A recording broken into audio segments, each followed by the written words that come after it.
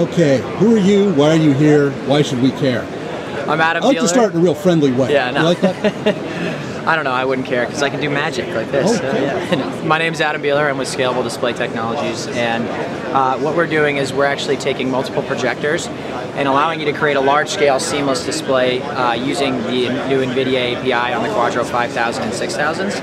And basically what that allows you to do is take COTS components and build large-scale visualization walls and add third-party interactivity, such as this whiteboarding capability, which you can see here, that basically creates a massive immersive visualization collaboration wall. And actually, how big is this? So this wall is about 12 by 4, and we're using... I can't get it all in and still hear you.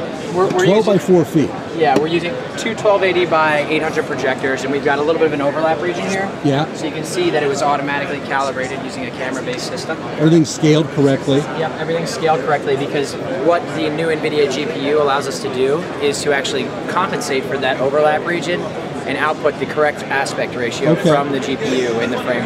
Now, you had something we were looking at here. It looked like you drew on it, freehand. I did, actually. So what I can do is I can actually annotate on top of my slideshow. So I was trying to show that this is a demo of one of the displays that we've done.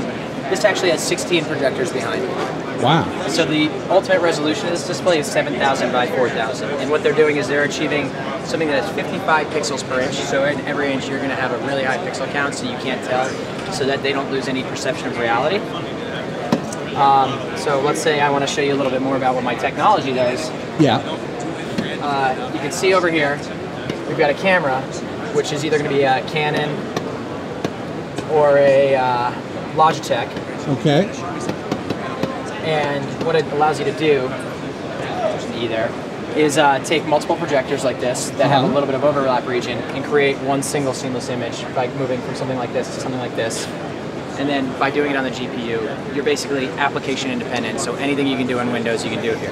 And it's amazing how fast this thing's responding. Yeah, it's actually really very quick. Now, okay, these annotations you put up here, are those captured anywhere?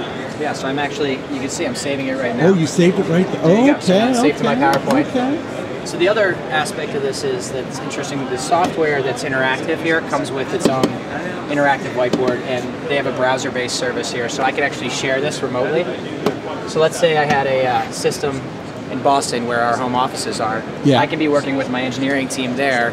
I can be interacting here, and they can be interacting on in real time. So and it's capturing everything you guys throw up there when you want them to capture, when you want to save it. For example, if you're an automotive designer, and I'm working with another designer who's engineering car design, and we're working with the RTT product, which is right over there. That's the visualization app. And you realize that that mirror is what destroys the entire vehicle. We need to get rid of it. That's got to go. It's a shame. Get it out of here. It's deplorable.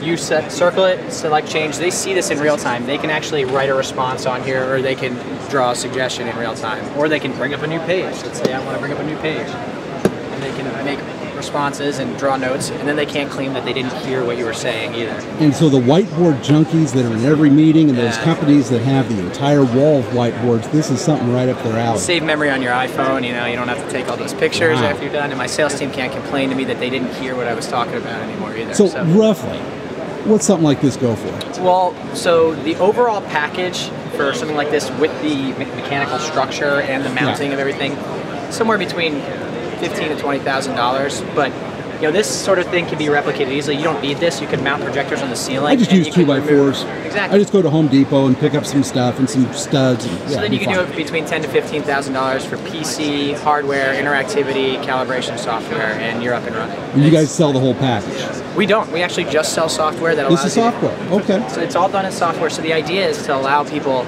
to go kind of build their own system using their own COTS components. So you don't have to use these NEC projectors. You can use $2,000 projectors.